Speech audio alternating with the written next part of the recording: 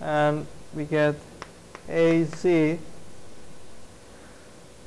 Then we have from here to 7th TBC.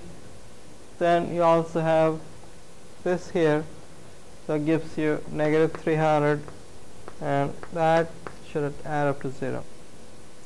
So this equation here, this is really broken into these three equations. I mean, let's say you had a choice, you could have written all these three forces together in one long equation. Then you would have collected all the coefficients with I, J, and K, and then you set all the coefficients to 0. So that was the choice. But you skip all that, and as I said, you look at the x component here, x component here, x component here, you add all that, that becomes first equation. You do the same for y, and you should do the same for z. Okay, that was as a one equation. Then we need this equation. So we already know this.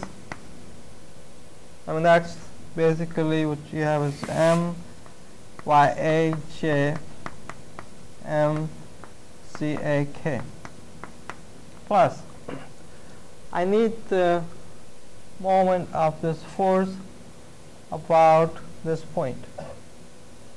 So again, you got choice. You could choose a position vector. You can go from here to here, or you could have gone from here to here. I mean, both will really be the same. So we're looking at RAB or RAC. Either one will work for that.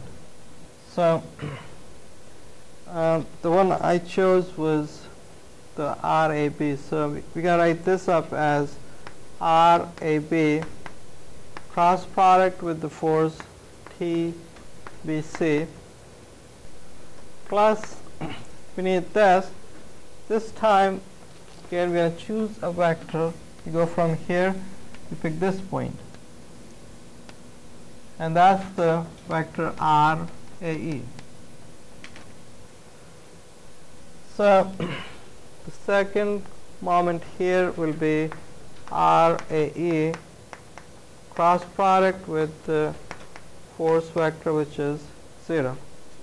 Now this one here, that's going to be a determinant. It will be I, J, and K, and we need RAB. A is already 0, so RAB will be negative 4, 6, and 0.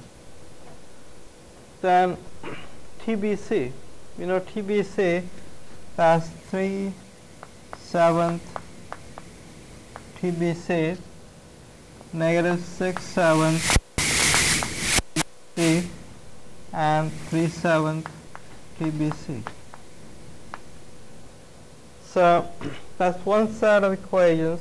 The second one, you have I, J, and K. This is the first row. We need RAE. So let's look at one more set of coordinates, which is E. We're looking at negative 2, 6, and 0. So this is negative 2, 6, and 0. Then the W will be 0, 0, negative 300. So those are the determinants. So the equation will be, let's say, M YA plus M CA, this times I, this times J, plus the first, which will be I, and same. We need to expand the determinants. You're going 6 times 3, that's 18 over 7 TBC. So plus J. So we go with J. So we go this times and this times. So that will be 12 over 7 TBC plus K. Now we're looking at this times this minus this times this. So that's 24 over 7 minus 18. So that's 6 over 7 TBC. That's one product. Now this one is easy to work with. You go this. So we have negative 300, and you're going to have 6I plus 2J. And that all adds up to 0. So our first equation, that means moment part x-axis to be 0, means 0 plus 18 over 7 TBC minus 1800, that goes to 0. Then you have sum the moments apart, y to be 0, you get m ya plus 12/7 TBC, and you got this, so negative 600, and that goes to 0. Then sum the moments about z-axis to be 0, and that should give us m ca plus 6/7 TBC. That's from here, and that should go to 0. So we have 6 equations.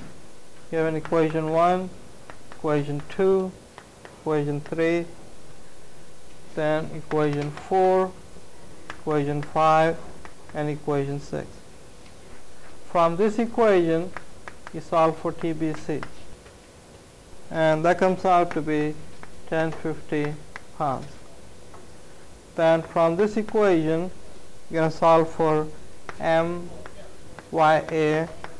that comes out to be negative 600 pound-feet.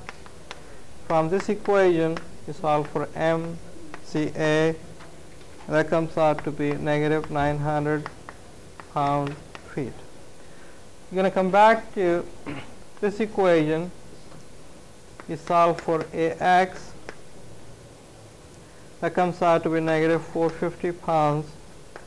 From the next equation, you're going to solve for AY, that will be 900 pounds. The last equation is going to give you AZ, and for this particular case, it comes out to be 0. So once you set up your equation, the rest of it is fairly straightforward. It's long, but you need to do all the